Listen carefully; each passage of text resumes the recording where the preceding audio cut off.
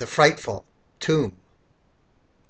I clambered up the steep and irregular boulder steps to the entrance, high above the desert floor. For 40 centuries, the tallest structure on Earth. I entered through the robber's tunnel, a hole poked into the side of the massive structure by Persian invaders around 820 AD. At that time, the main entrance was located higher up and off-center to dissuade looters, and was concealed behind slabs of polished stone covering the entire edifice.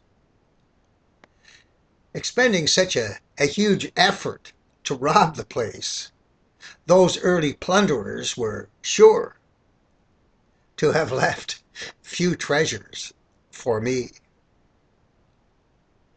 Entering this structure was not for the faint of heart.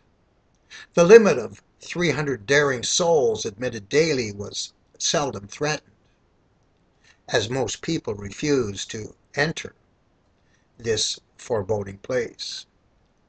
Posted signs warned of steep climbs, dark, damp, and narrow passageways, and low ceilings, often requiring crawling on hands and knees.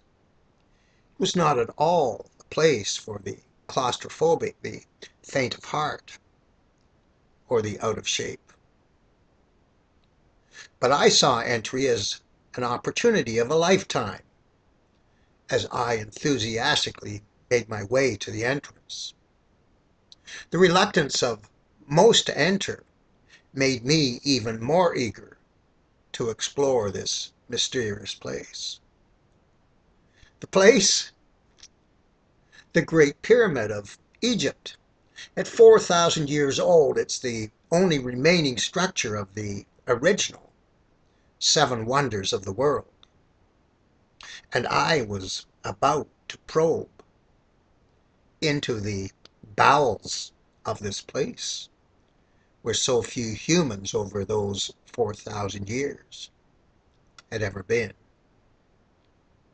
The inside is a honeycomb of dark, mysterious stone passageways, punctuated by steep climbs on incline ramps and steep staircases and ladders. Some of the narrow passageways have been blocked by massive boulders, designed to keep out intruders, or indeed to keep those lost from escape. If lost, what a fate to be entombed and rot in this sweltering place. Inside, every word and footstep echoes eerily, ghost-like off the solid stone walls, almost as if those from millenniums past are stalking your every step. Every whisper is amplified 1,000 times by the massive stone walls, comprised of millions of precision hand-cut locomotive-sized stone blocks, pierced together so finely as to defy those who would want to slip an onion skin in the joints. When you stop to listen, you are deafened by the menacing silence of the place. It seems the spirit of the ancient pharaoh entombed here, and his servants and the workers sacrificed during construction, remain vigilant custodians, tracking every movement of those who would enter this sacred place. When you stop to listen, they also silence their sounds so as to remain hidden from your view.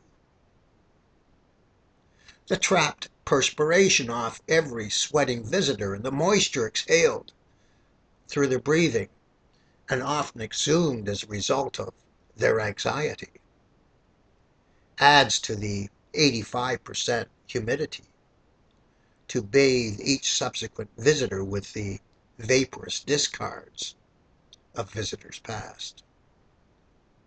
This buildup of humidity In addition to being a severe discomfort for those brave enough to enter this tomb, is a giant concern to curators and conservators charged with protecting the treasure. Hence the daily limitation on visitors and recent closures for the installation of modern dehumidifier systems. And to think, this marvel of human ingenuity, unmatched even today, was built 4,000 years ago with hand labor, primitive engineering, planning, and complex design communicated orally, or in ancient hieroglyphics written in papyri or clay tablets in the beginning stages of written language. Complicated math and astronomical computations without the use of modern computing tools. A structure virtually impossible to duplicate today, even in our advanced computerized and mechanized society. It's doubtful that any wonders of modern day engineering will be around 4,000 years into the future. Who says we've come a long way in the last 4,000 years in what humans have been able to accomplish? We think of those ancient civilizations as primitive, but no person living today would be able to duplicate the mental and physical skills of the pyramid builders of that pre-biblical Egyptian society.